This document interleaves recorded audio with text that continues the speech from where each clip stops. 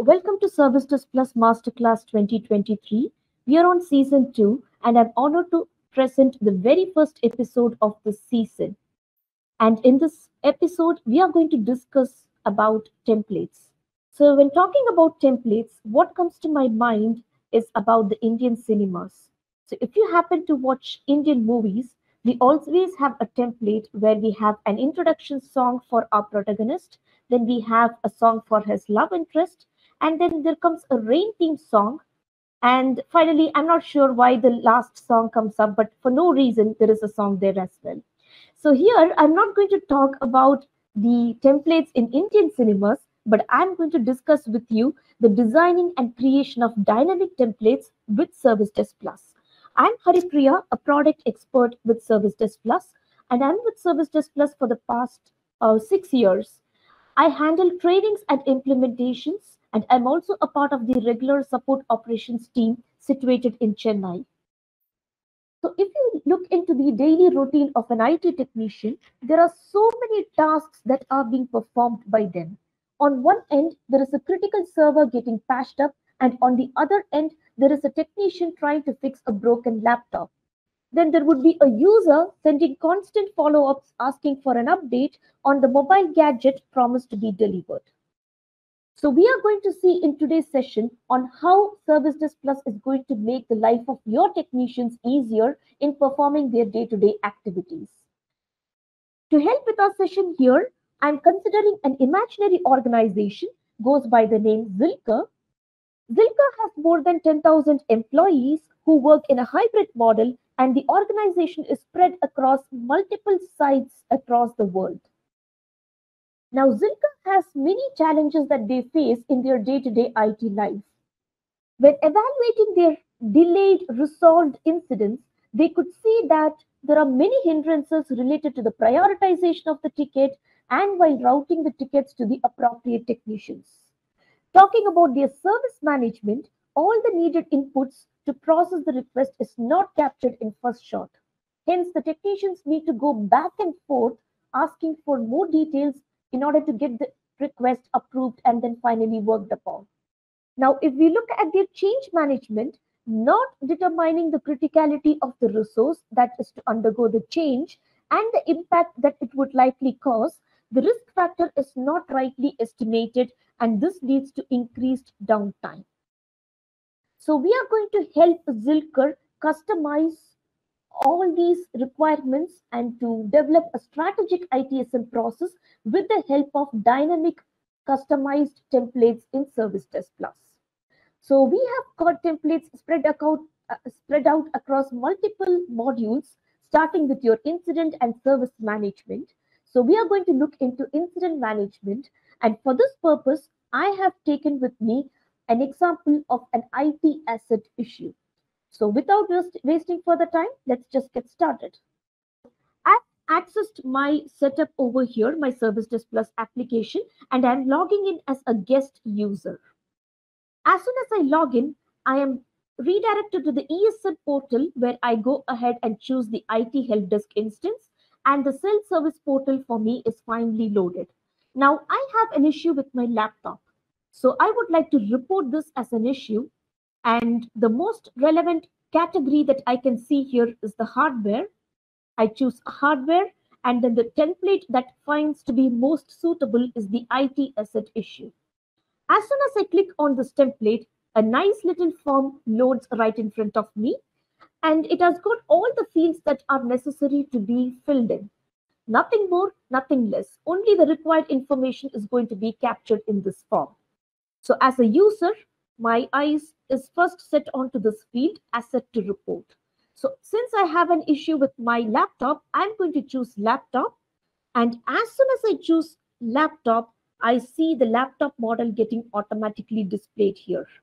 So I can choose whichever laptop model I use. Say I use HP, and say I have an issue with more issues or gadgets like my monitor or my keyboard, I can again choose them. So this is like a multi-select field where I'm allowed to choose more than one asset.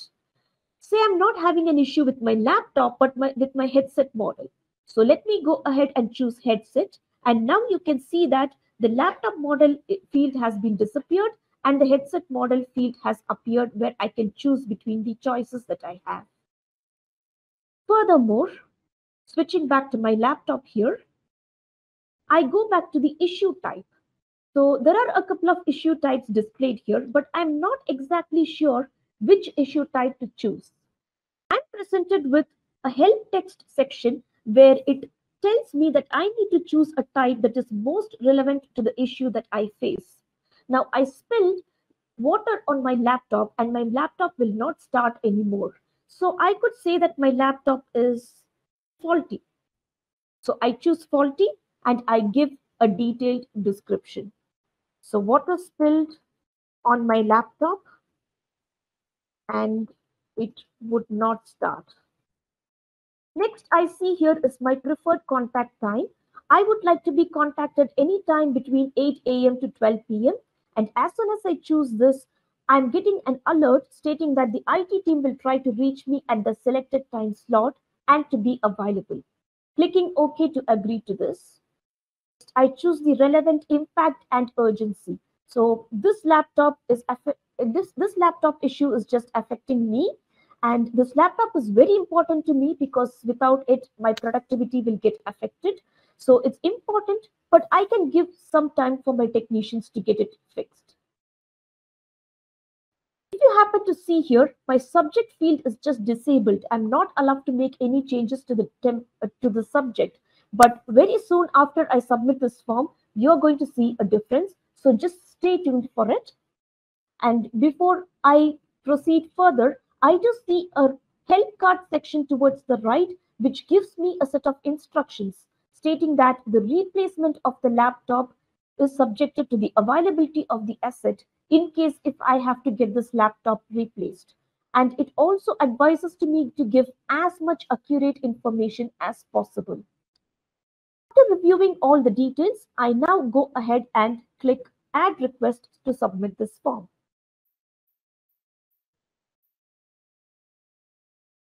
So as soon as this form is submitted, you could see that the ticket has been created with the subject altered in such a way that the asset is the issue type and the requester is clubbed, and I get a meaningful subject statement over here.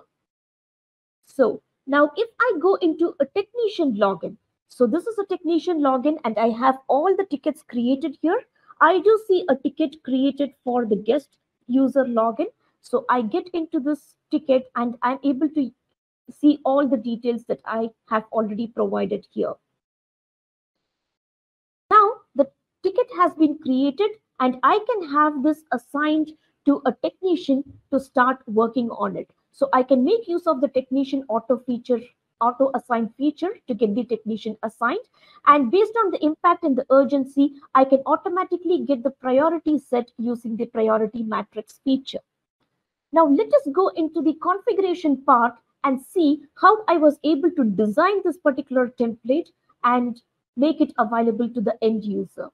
So just for you to have a look at this template again, let me go ahead and choose the template from the user login. As soon as I choose, I'm seeing that the laptop model and the headset model is not initially displayed. It means that the fields are hidden. So how did I do that? So I go to my admin login, to my admin, and I choose incident templates. So under the section templates and forms, I see incident template. I click on it and I see the IT asset issue. As soon as I choose this template, the form loads right in front of me, but I do see more fields than what I see in the user login. There is a separate layout available for my technicians and my requesters. I can decide how the template needs to look for a technician login and how the template needs to look for a requester login. For example, there are fields like group and technician which might be needed by the technician to route this request across to different groups and different technicians. Whereas a requester will not take part in ticket assignment, and hence I have taken off these fields from the template. It's not the predefined fields alone that you can add to the template, but you can also add your own customized additional fields. Here are the list of default fields that are already provided by my system, something like the category, subcategory, and item. All I have to do is to simply drag and drop it into the template and it makes available. So just to recap, we were discussing about the template that can be configured. So we saw initially how a user will be able to choose multiple assets from a single field and also make use of pick list where I can choose one option from multiple options.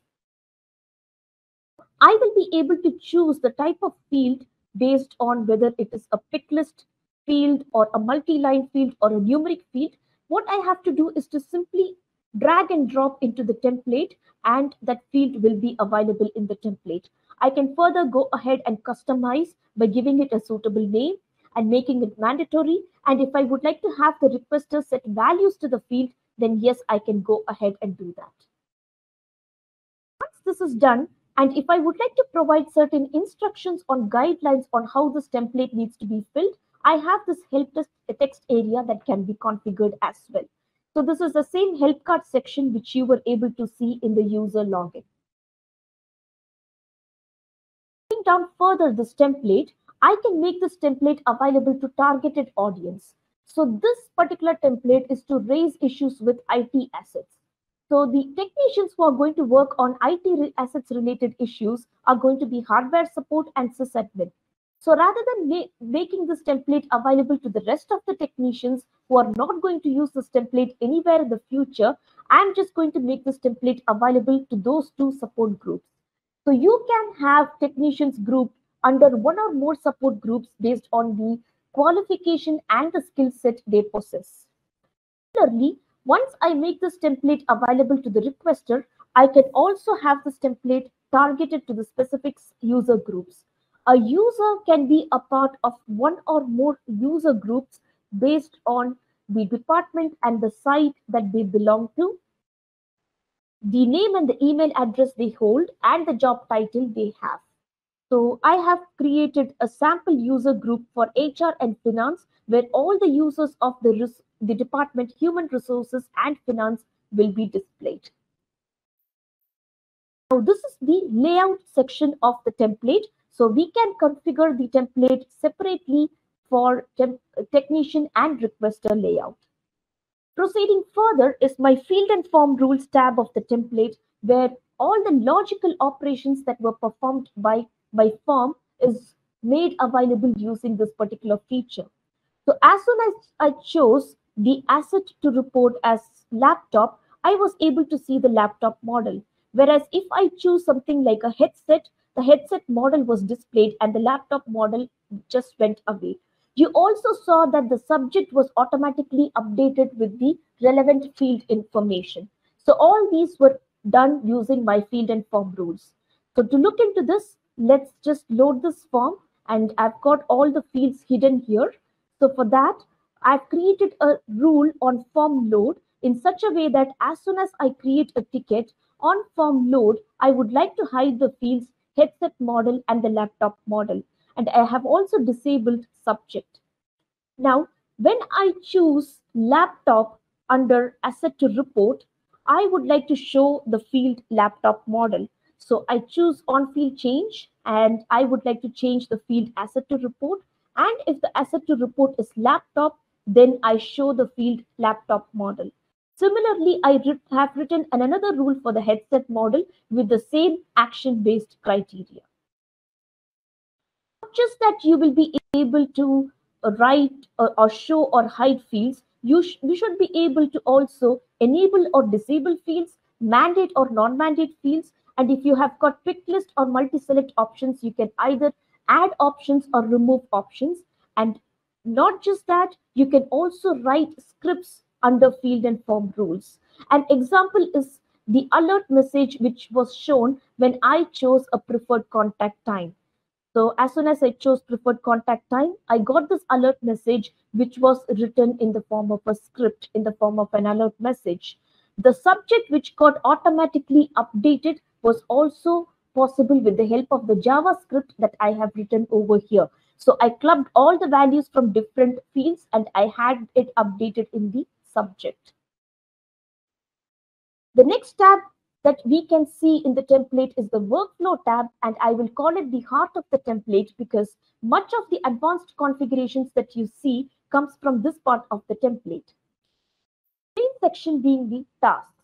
So when I have an issue that needs to be worked upon by not just one technician, but by a set of technicians belonging to different support groups, I can have this entire issue or a service broken down into multiple tasks, and they can be assigned to the respective support group and the support technicians.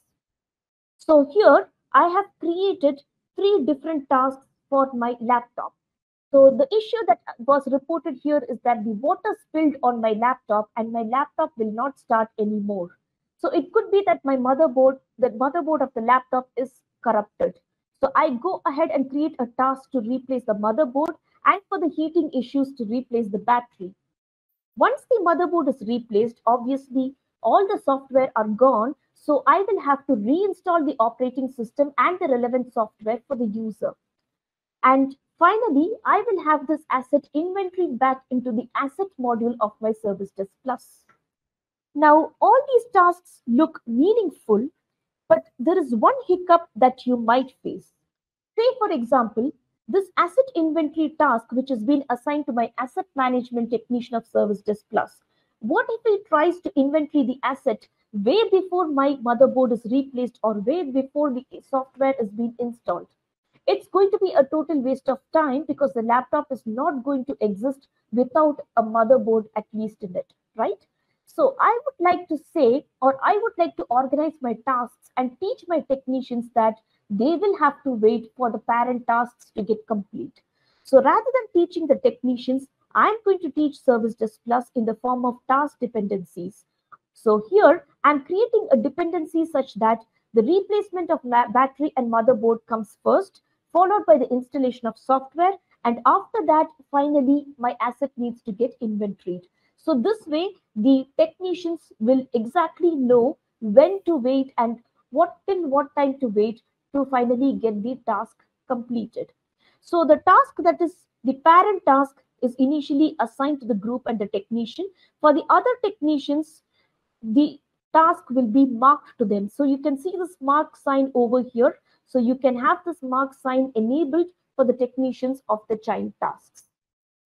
So far, we have seen how we will be able to customize the layout of a template separately for the technician and the requester view, how to make this template available to a targeted set of audience, and how the template can perform logical operations or be dynamic and interactive enough with the help of your condition based actions, field and form rules, and finally your tasks.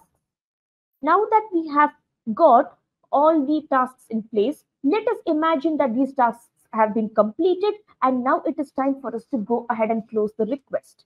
Before I close this request, I would like to make sure that some checks are done in related to this request. One is that I would like to make sure that the asset is in warranty. Next, I would like to check if a vendor assistance was required during the course of troubleshooting the issue and whether a replacement was required for this device. I would like to make sure that the technician working on this ticket verifies this checklist and finally goes ahead and closes the ticket. But what if my technician forgets to verify this checklist? How do I mandate it? For that purpose, I have got request closure rules. So under request closure rules, I can enable a set of fields which will get mandated at the time of closing the request. I will enable associated checklist should be verified and associated tasks should be completed so that all the tasks are completed and the checklists are verified before I go ahead and close this request. If you look at the right side of my request, I do see something called as transitions. Exactly. If you're wondering it correct, it's that I'm teaching Service Desk Plus that for each and every issue that is reported in the organization or each and every service that is delivered by the organization, I would like to have a standard set of processes to be followed by the technicians. Of this way, the technician might think of replacing the laptop even before trying to fix the laptop. In this way, how many laptops will get replaced without even finding out the root cause or without even trying to fix it in the first place? That's not a good practice, right? So rather than the technician going ahead and replacing it straight away, I would like the technician to follow this process. So if the technician can fix the laptop and deliver it to the user, then he can click on issue fixed and it automatically changes to the status resolved. Whereas if assistance from the vendor is required, I can go for this transition. Or even if the vendor cannot fix it, then I can initiate an ad hoc request in order to get my laptop replaced. This I've got request lifecycle, a feature in ServiceDesk Plus. So request lifecycle is all about statuses and transition from one status to the other. So the one in the white boxes are all the statuses that I have configured in my application over here.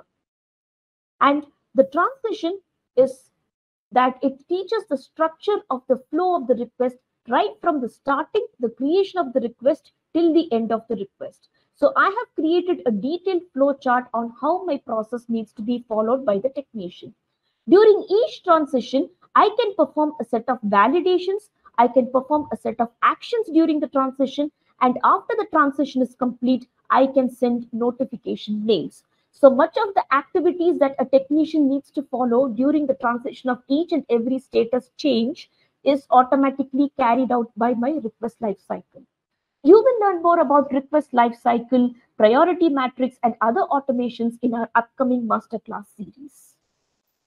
Taking a quick overview of what we have discussed so far, we saw how the template can be categorized based on the technician and the requester layout, how it can be customized, how to include custom fields, additional fields into the templates, how to make the template available to a targeted set of audience, then how to make this template interactive enough with the help of field and form rules.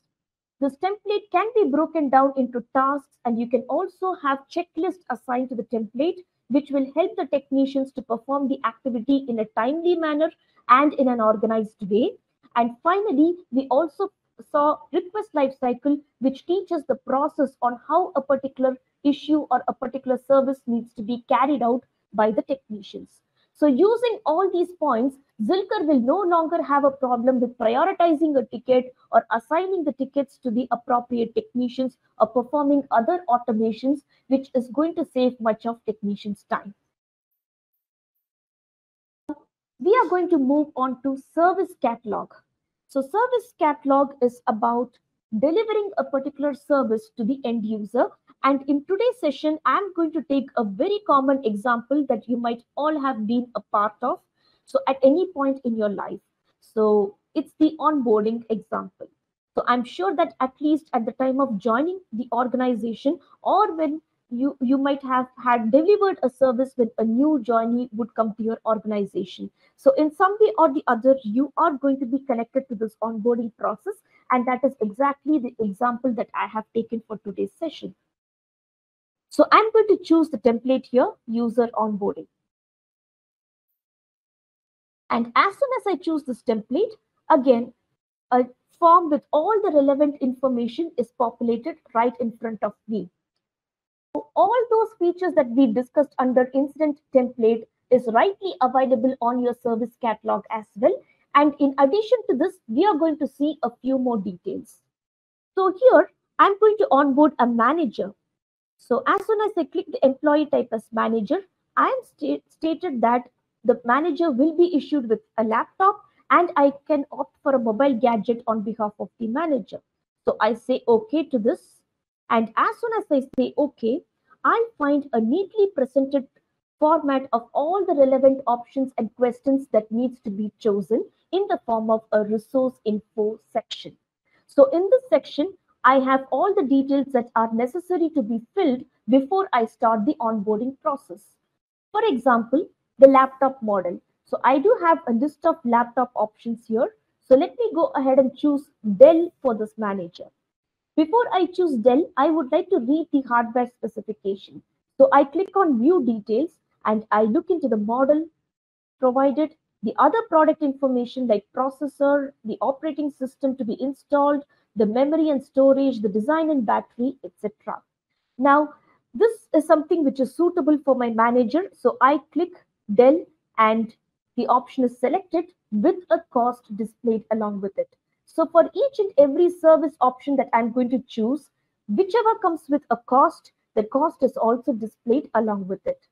Furthermore, let me choose the other information, the operating system that needs to be installed. I choose Windows XP. The additional hardware which is needed is, say, an external hard disk is needed, an optical mouse. I need to install software like Chrome and Firefox. Um, Give him an iPhone. Again, my iPhone comes with an additional set of cost. Then I give him access to VPN. So based on the information that I have chosen here, all the cost is being calculated for Dell, for the external hard disk and for the optical mouse, and the sum cost is displayed here on my screen in the very same template. So it's very important to track the budget scale of an entire organization, and to start with, you will have to track the expense right from raising a new service. So the best place to track the cost is definitely from your service catalog. So once you set the cost here, this gets added to the department cost center because each and every department contributes to the expense scale of an organization. So once I provide all the necessary details, I can go ahead and choose a suitable SLA based on which the form would let me know within which time duration will the service be promised to be delivered to me. For example, if I'm going to choose this SLA for manager or VIP on board. Now, since I have chosen manager as the employee type to be onboarded, I find this more relevant. So rather than delivering this service within 14 days, I opt to be delivered within 2 days. So here the template shows that the entire service is going to be delivered within 2 days, exempting the operational hours. So this way, the user or whoever is raising this form is provided with a clear picture on when the service is going to get delivered, and this way the technicians can stay. They can be sure that the requesters are not constantly following up with them asking for an update on the service. Now, so far we saw how this template can be categorized. Now we are going to see how this template can be configured. So for that, again, I go to my admin tab, and under templates and forms, I have service catalog. Go to service catalog and I see the list of service categories displayed. Under each service category, I can create as many templates as required. Now this is an onboarding related request and I have created it under user management. So edit user onboarding and the same template loads right in front of me. As said earlier, all the default fields are available on my left pane. And if I would like to add more customized templates, I can do that from the left pane section over here.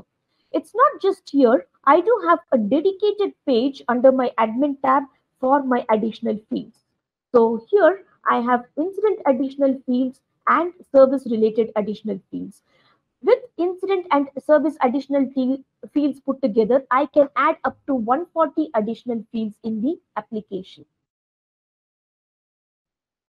Scrolling down further this template, here is my resource info section which I have customized. So I have clubbed all the relevant questions under one single resource info section, and I'm going to edit this section and show to you how they can be organized.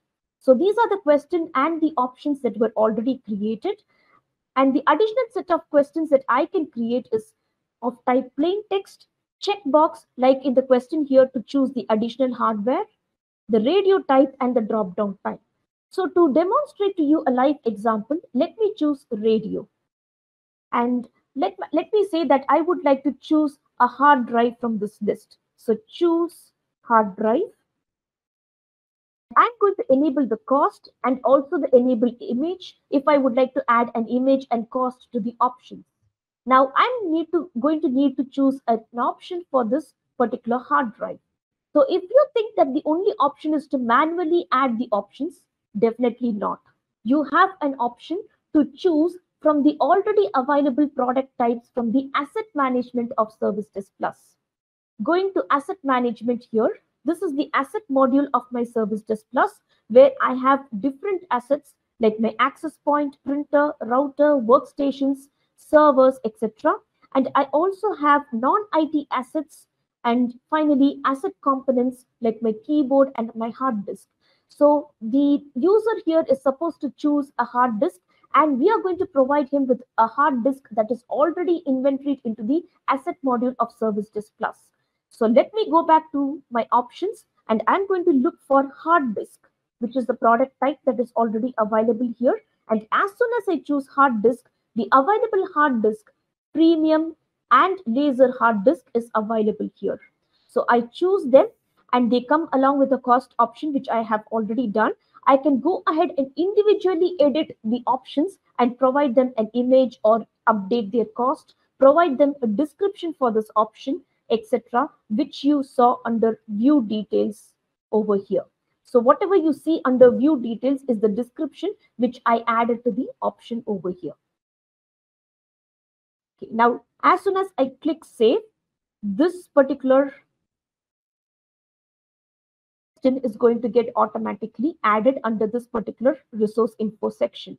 So I update it, and now I can choose the option for hard drive, either laser or premium.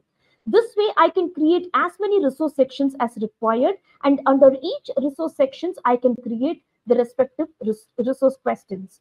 All these information is not available just under your template, but it is also available as separate pages or sections under your admin module. So all you have to do is search for resource and resource questions and resource sections which were already created, and an option to newly create them is already available here. So far we have seen how to enable the cost for each and every option and some of the cost in the service template itself, how to add a resource info section and collect as many required information as possible. Now, once I get this request submitted, my technician is going to go ahead and work on this particular request. So let me look for the ticket that is being created. So here I do see new hire. It's for the onboarding process. I click on it and I see all the relevant information that was chosen earlier has been displayed here. The next, as soon as I get this request created, which is also coming along with the cost, it is very obvious for me that it needs to go through the approval process. So I would like to have approvals triggered to the concerned people, the managers, to get this request finally worked upon. For that, in the same template workflow tab, I do have an additional section in service catalog for approval details where I can add up to 5 stages, and in each stage I can add as many approvers as required. You have 2 sections of approvers. One is for users. So you see the user names here. If you wondered how these users appear directly here in the list, then yes, you can go to admin users, any user profile. As soon as you edit the user profile, you will have an option to enable service request approver, and then this user will be automatically added to this list, provided the user has a valid email address for the approval mail to get sent to. Apart from that, you can also set users to certain roles in the organization. So say, for example, this particular ticket has been created by the user guest. Guest belongs to finance department. So I would like to have this request sent as an approval mail to the department approver of the finance department. So how would I initiate that? I can do that with the help of organizational roles. So go to the ITSM directory or the admin tab, and under organizational roles, for different level of roles, I can create and associate users. So under departmental roles, I've created a role called as department approver, and for each department, I have associated users. So for administration, I have administrator. For sales, I have someone as Sean Adams. And finally, here for the finance department, I have Howard Stern, who is going to act as the department approver. The same person is to whom the approval mail has been triggered to, and I can see that he has already done or performed his action. So this way, rather than the technician going to find out which department the guest user belongs to, who is the department head or who is the department approver, the system is going to perform this job automatically for me. Approvals come with a set of configurations as well. So you could decide whether all the approvers must approve the service request in each stage for it to go to the next stage, or if the first approval action is sufficient. Next, I can say whether the approval notification needs to be triggered as soon as the request has been created, and if the technician needs to be assigned only after the service request is approved. Further, we saw how a user was allowed to choose between multiple SLAs. So all these SLAs can be associated to the template, and you also have an add new SLA option here. Once I click on it, it automatically routes me to the admin tab service level agreement where I can add a new SLA. So, to recap what we have discussed so far, we saw how efficiently and seamlessly can we build an onboarding template to deliver a shopping cart experience. This template showcased the cost details of each and every service, summing up the total cost. Then finally, the resource info questions, which is presented to you in a neat presentable format, the approval mechanisms involved, and finally the SLAs that can be set. With this, Zilka should be able to find it much easier to get the onboarding request managed. Moving on is our change request. As discussed in the beginning, it is very important to determine the criticality of the device, and only if you determine the criticality of any device, you will be able to know what type of a change you need to perform, how to calculate its downtime, and what are the risk factors involved in each and every change request. So I've got a couple of changes created here. And if I click on to create a new change request, it automatically loads in front of me the default general template where I have all the options that answers the 4W questions.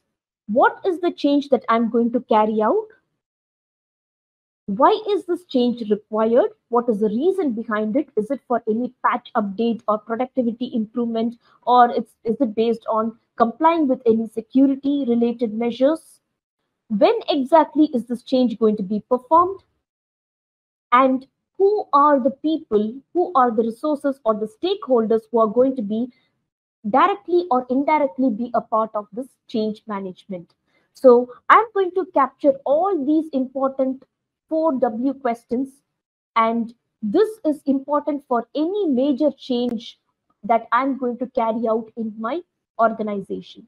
I can also create separate templates for standard changes.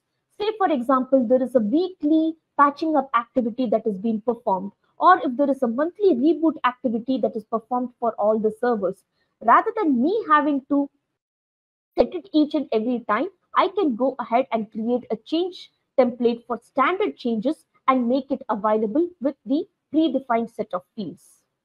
Now, there is another template or another type of change which is very, very important for technicians, and that is an emergency template. So, an emergency template is used whenever there is a requirement that needs to be a change that needs to be immediately processed. So, understanding the need of the hour, I will not be disturbing my technicians with a lot of fields in the template. Rather than that, I will keep it to the minimal, ask only for the required information. So, say for example, this change has already been carried out and now I'm just raising it for auditing purpose. So, I can answer this question, is this a retrospective change or not? Meaning, if this change has already been done or not. So, if I say yes, I am presented with additional set of 5 questions, like the number of teams involved, say 2 teams were involved. Has the change been done before? Yes, it was done before. It was successful but encountered issues. Has the change been tested before? Only group testing was completed. Expected service outage, I would say less than 10 hours. Change reversal time. I can say, yeah, no outage and less than 1 hour to back out. So I can create a custom trigger, a script in my change activity. So here is the custom trigger for change. So I will have the option to write scripts under custom triggers, and calculate the risk score based on the answers that on the options that I provide to all these fields. So I can assign numeric values to these fields, and the summing up of all the numeric values can calculate the total risk score that is going to get involved in the template. So now let's quickly get into the template configuration of change and see what more that we can do. So the change template is going to be again very similar to what you saw in incident template and service template. The fields can be dragged and dropped from here. It's not just this field, but also additional fields can be created. So when it comes to change, you can create an additional field of totally 12 additional fields for text type, 4 numeric fields, and 4 date fields. So these are the total number of fields that you can create for change management. Now, once I have this template readily customized, this template can be associated to a workflow. We are going to discuss workflow in another 1 minute, but before that, I'm going to show the rest of the tabs linked to this template. The field and form rules, again, they do all the condition-based actions, making your template interactive. You just saw that the additional 5 questions popped up as soon as I chose a retrospective change that was with the help of field and form rules. Now, say this is going to be a standard change, and the weekly patch up activity is done by Bob, and he's the only person who's going to be the implementer. So rather than me having to choose Bob's name each and every time as the implementer, I can simply have it pre-configured in the template over here. So this way I can say who's going to work on the change request beforehand. Now we talked about change template, and we also saw that a template can be linked to a workflow. So we need to know what exactly a workflow is. And for that, let me go into change workflows. A change normally comes with a standard 6-stage design. So we start off with the submission stage where all the details are collected. And in the planning stage, we plan how the change activity needs to be performed. After we get the necessary recommendation from the change advisory board, we go ahead and implement the change, which is then finally reviewed and closed. But it is not always needed that you have to go through the same 6 stages again, or you have to go in the same one-line pattern. You might need to skip certain stages. Example, your standard change again. A weekly patching up activity is something which you're doing for ages. Why do you need to plan it each and every time? Why you need to record it? Or why you need to go through the approval process? I can simply have these 2 stages skipped, and I can go to the implementation stage. So all these activities can be performed, this kind of transitions can be performed using your change workflow. So your change workflow consists of nodes. So each and every node that is can be used in the workflow is available to your right over here. So I have all added all the 6 stages, and I say that when I move from submission to planning stage, if my risk is high, I would like it to go through an approval process. If my risk is medium, I will simply send a notification mail and then proceed to the planning stage. But if my risk is low, I can straight away go to the planning stage. Similarly, if before I go to the approval stage from the planning stage, I would like to have a condition validated. So I would like to check if the backout, the checklist, and the rollout details are not empty before I go to the approval stage. Once I reach the approval stage, I would like to make sure that based on the category that I have set for the template, the approval stages vary. So if it is compliance and security related change, I would like to have 3 stages of approvals triggered. Whereas if it is just data management, just 2 approvals, and finally for application related changes, just 1 level of approval to be triggered. Finally, before I'm going to go ahead and close this change, I would like to have the field closure code update updated to something called as closed completed. So all the stages and transition from one stage to the other, the condition based action, the multiple condition based action like in switch, so which we already saw here, like you can use multiple conditions and based on that you could make actions. If you would like to send notifications before and after a transition from one stage to the other, if you would like to send out multiple levels or multiple approvals in each level, and finally do field updates. All that is possible throughout your stage and status transition. So this feature is very similar to the request lifecycle feature which you saw on the incident and service templates. So the workflow and the request lifecycle feature will be associated to the template, and that is how these features are coming live whenever you make use of the template. So the request lifecycle here is associated to the templates, IT asset issue, and request a laptop, whereas this change workflow, which is goes by the name major change, is associated to a major change template. So quickly taking a recap of what we have discussed, we saw how we can build templates for different scenarios like an emergency change or a major change or a standard change, how to loop in the right stakeholders using change workflows, like how to bring in the CAB, the change advisory board members, and how to have different people play different roles in change. And finally, how to make end users to be a part of this change. So to show you that, when I'm going to have change roles associated to each and every members, I would like to have the view and access permission defined over here. So in each and every change role, so say for example, a change approver can be a user, or he can be a technician, or he can be someone belonging to a specific support group. So this is the good news that you can carry here. Even a normal user can be a part of a change activity, and he will be delegated with certain set of view and access permission based on the role that he's going to play in this particular change. So with the help of all these options in place, now you can very well understand how Zilker will be able to estimate the risk factor, how to estimate the criticality of a particular device and the impact that it can cause, likely cause, how to plan the downtime. So Zilker should be able to do much more strategic change related processes in the organization. Now, that we have discussed about incident, service, and change, next we are going to discuss about release and project management. So, we discussed about change and how we will be able to perform certain changes in the environment. A release, I would say, is more likely where you can fit in an entire software deployment life cycle. So, if you would like to track a process or a release very extensively, if you would like to track each and every stage of it, then you could opt for release management. Say, for example, I have an internal tool, a CRM application, and it has been managed and developed by my internal Zilker developers. So the developers of Zilker immediately gets all the information in the submission and in the planning stage. They plan how this particular feature needs to be built and released.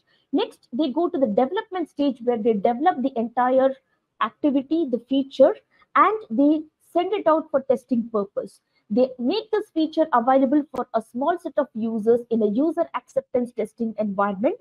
The feature is getting intensively tested in this particular stage, and once they get a thumbs up, they can go to the deployment stage where it can be made available to the general audience, or it can go live.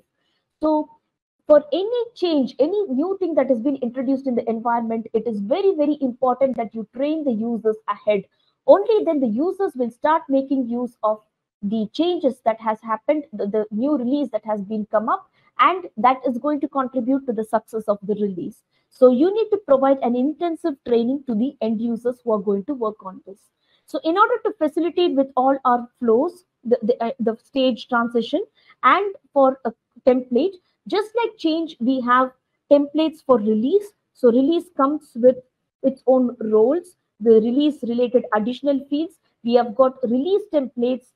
We also support custom triggers where you can execute scripts, or we can perform interactive or out of the box operations even for release management.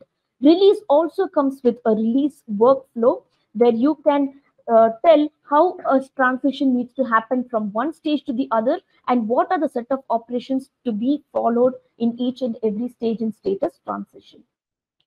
Moving on to projects, if you would like to have a change that is going to happen for a very longer period of time, that is going to involve a lot of resources, that is where you bring in your projects.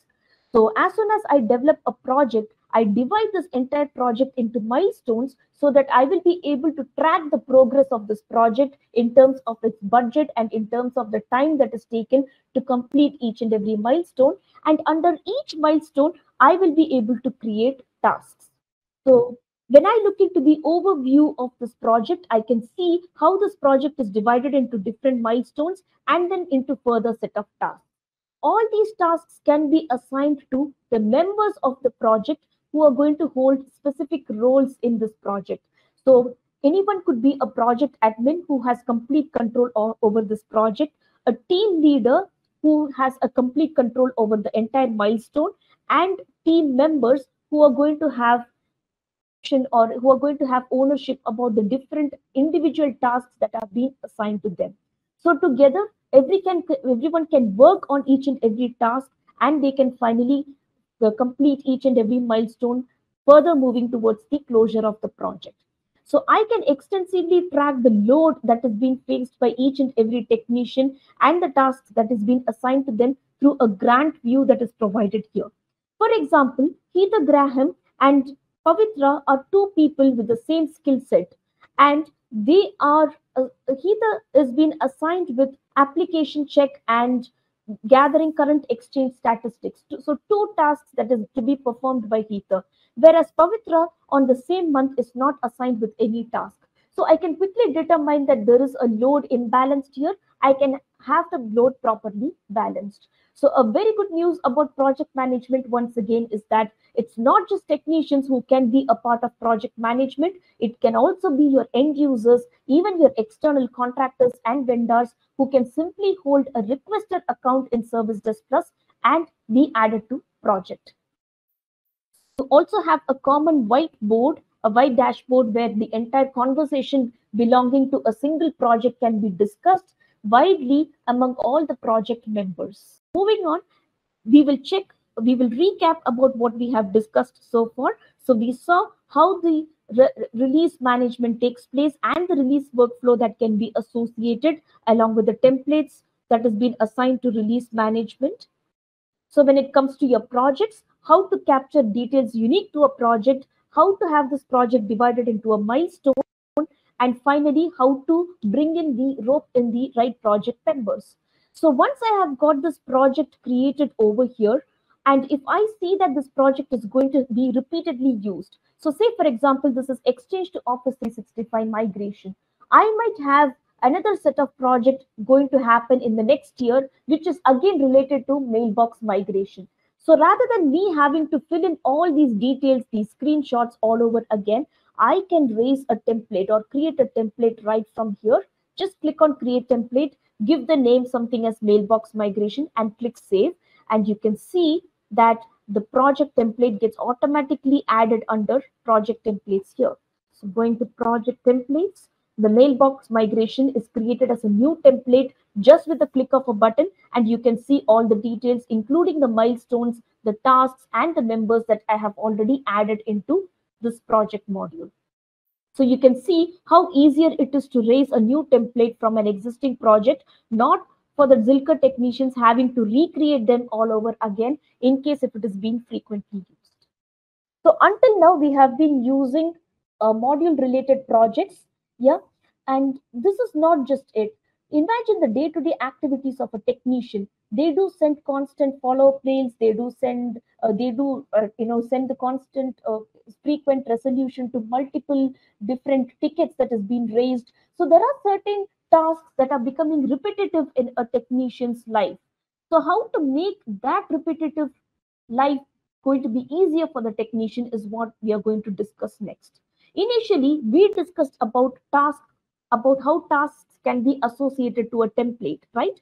When there are more tasks that are going to be done on a repeated basis, like creating an account in Active Directory or setting up an email address to a technician, loading up a paper in a printer tray. So all these can be created as task templates. So all I have to do is to give it a suitable name and title along with a description, and then I can add the other details like assigning it to the appropriate group and technician who will be performing these tasks.